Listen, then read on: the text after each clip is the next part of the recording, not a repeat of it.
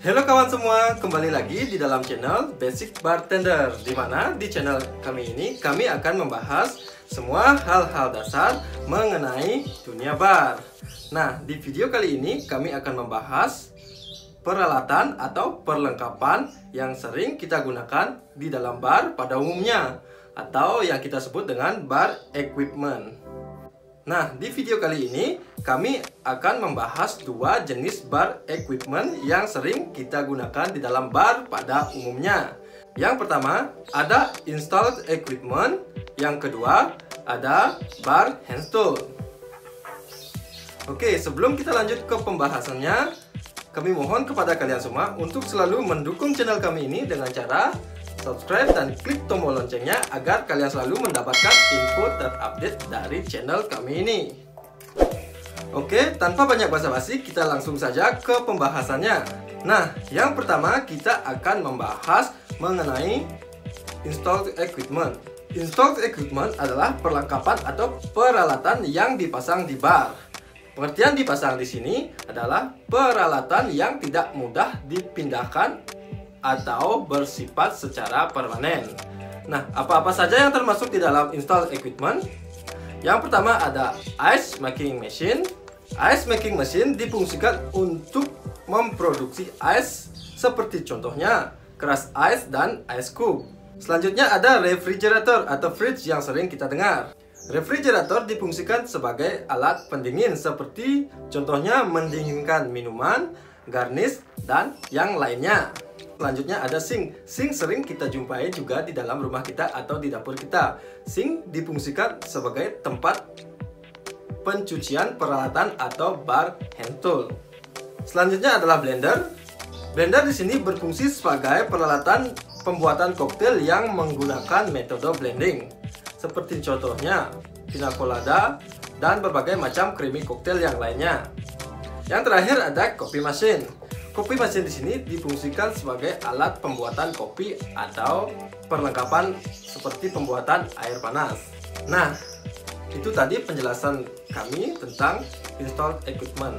Oke, selanjutnya kita akan masuk ke pembahasan kita yang kedua, yaitu bar handstool. Bar handstool adalah peralatan atau perlengkapan yang digunakan untuk pembuatan minuman, garnish, dan yang lainnya. Peralatan ini harus berkualitas sangat bagus atau sangat baik dan mudah dibersihkan. Nah, apa saja yang termasuk di dalam bar handstool? Yang pertama ada shaker. Shaker adalah peralatan yang digunakan untuk pembuatan minuman atau koktail yang menggunakan metode shaking atau minuman yang dikocok. Selanjutnya ada mixing glass. Mixing glass digunakan untuk pencampuran minuman dan sering juga dipadukan dengan shaker dalam proses pembuatan minuman.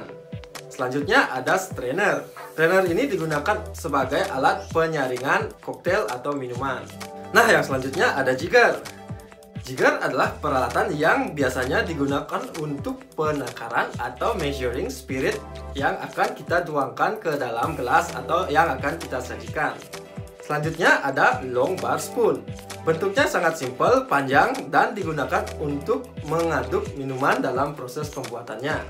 Selanjutnya ada opener. Ada beberapa macam opener yang sering kita jumpai di dalam bar. Yang pertama ada bottle opener, digunakan untuk membuka botol. Yang kedua ada can opener yang digunakan untuk membuka kaleng. Yang ketiga ada wine opener atau corkscrew yang digunakan untuk membuka botol wine. Selanjutnya ada knife fruit. Pisau ini sangat tajam, jadi kalian harus sangatlah berhati-hati dalam menggunakan pisau ini. Digunakan untuk memotong garnish dan perlengkapan yang lainnya. Selanjutnya ada ice cube. Ice cube harus sangatlah bersih karena digunakan di depan customer dalam proses pembuatan koktail atau minuman. Selanjutnya ada pourer. Pourer difungsikan sebagai alat mempermudah penuangan spirit ke dalam gelas dalam proses pembuatan minuman. Selanjutnya ada cutting board. Di sini difungsikan sebagai alas pembuatan garnish. Selanjutnya ada fruit squeezer. Biasanya digunakan untuk pembuatan lemon atau lime juice dalam pembuatan koktail. Selanjutnya ada ice stone. Peralatan ini biasanya digunakan untuk pengambilan sesuatu yang tidak boleh disentuh oleh tangan. Seperti contohnya ice cube, garnish, dan sesuatu yang lainnya yang tidak boleh disentuh oleh tangan. Oke, sekian saja pembahasan kami kali ini. Semoga video ini bermanfaat buat kalian semua. Jangan lupa untuk selalu mendukung channel ini dengan cara subscribe. Jangan lupa like dan share video ini ke teman-teman kalian jika menurut kalian video ini sangatlah bermanfaat buat kalian.